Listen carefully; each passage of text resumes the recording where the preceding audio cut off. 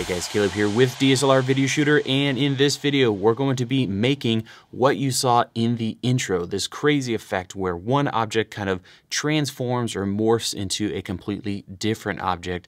And what I love about this technique is you don't need anything crazy to make it work. You can use any editing software. We'll be getting into all that here in a bit.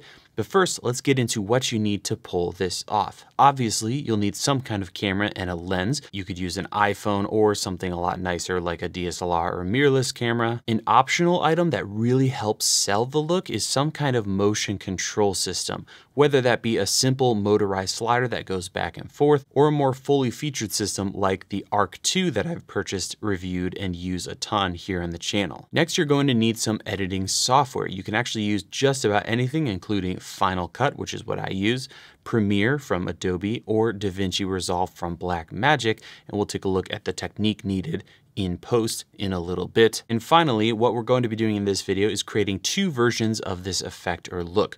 A very simple one that almost anyone can create, and then one that's a little more complex but really adds a lot of spice to that final effect. So let's jump in and talk about setup number one. And for this one, it is very simple. All you need is an object to point your camera at. You need to take an image or record a clip of that object.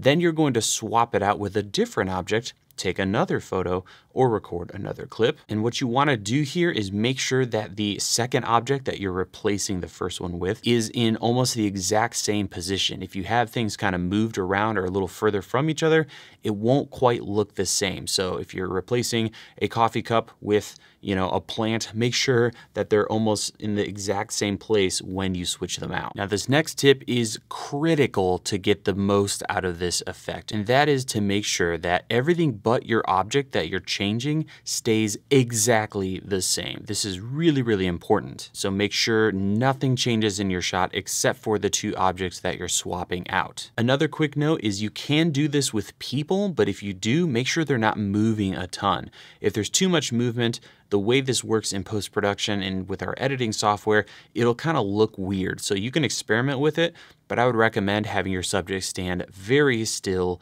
and try not to move too much. A little bit of movement's okay, just nothing crazy. Next, you're going to take those two still images or those two video clips, import them into your editor, and this is where things get really interesting and where we create this morph or transform effect. Next, you can take your two clips and put them right next to each other in your timeline, and then in Final Cut, you're going to search in your transitions for the flow transition, put that in between your clips, let Final Cut analyze it, and bam, you have this morphing effect, which just looks amazing. If you're in Adobe Premiere, you're going to be looking for the morph cut transition or effect, and in DaVinci Resolve, you're going to be looking for the smooth cut.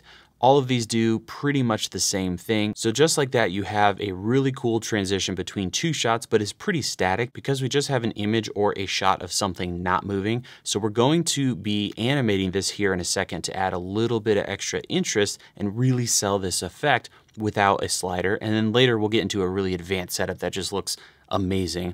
But first I want to talk about what's happening here and what these filters were originally designed for and how we're using them. So all these filters or transitions or effects that I've been talking about are actually designed for people when you're filming an interview or something like this video that I'm recording right now. Traditionally, if you're interviewing someone and they keep messing up and you have to do all these awkward cuts, really distracting, and it just doesn't flow very well. In contrast, these effects let you smooth things out in post so that it's not as awkward when you cut from one shot to another. They're a little cheesy, but they do the trick if you're desperate and you can't cut away to something else. But what I love is the effect it gives when you're using it with objects, especially different objects, because these effects and these filters are essentially trying to mathematically find the difference between two images or two frames and then morph and kind of liquefy them in between each other. So that's what these transitions are really designed for. We're using them in a completely different way, but in a way that I think looks amazing. So now let's get back to our simple setup, and we're going to add some movement in post-production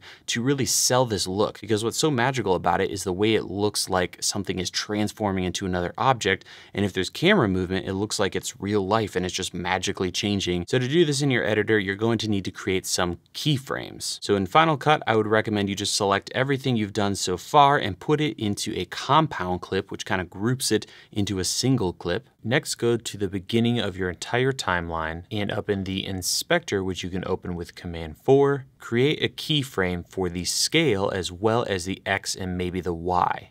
Now we're going to scale up the image so that when we animate a slide, we don't see any black on either side of our shot. Use the X-axis to move the image to your start point. You could also add a rotation or a scale if you wanted to. Then go to the very end of your clip and on the very last frame, add another keyframe for your scale as well as whatever parameters you're changing. In my case, I'm just going to be adjusting the X-axis to make a slide. Now when you play it back, there's some movement there, in my case kind of a nice slow slide, and that really sells this effect because it looks like you're panning the camera and whatever you're filming is magically transformed into something else. Now let's take this a step further and do a little more of an advanced setup. So the principle remains the same, a shot of an object, another shot with a different object in the same place. And for this, I used my Arc II to add a lot more movement and more complex movement. So I'm doing a slide. It's also panning and tilting, as well as a slight focus rack between two objects. And by setting up keyframes with that Arc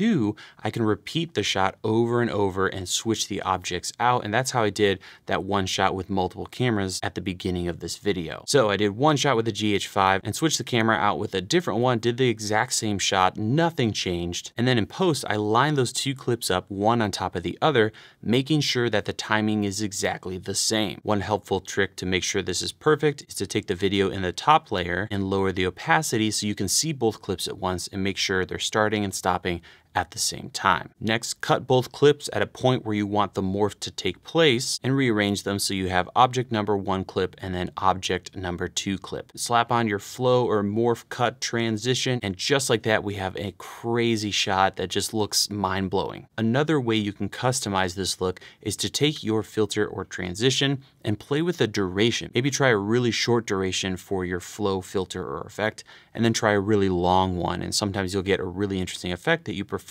as opposed to just the stock duration in your editing software. This technique is awesome for objects and even people if you keep them still, and could be used for all kinds of different stuff here on YouTube for product reviews like I use it, or if you're doing a commercial for an object. Play around with this, so much you can do with it. I've really enjoyed using this technique here on YouTube, and since so many of you asked about it, I thought I'd go ahead and put this tutorial together. So enjoy it, go out there, try it out for yourself. That's gonna wrap it up for me. Thank you so much for watching, and we will see you in the next video.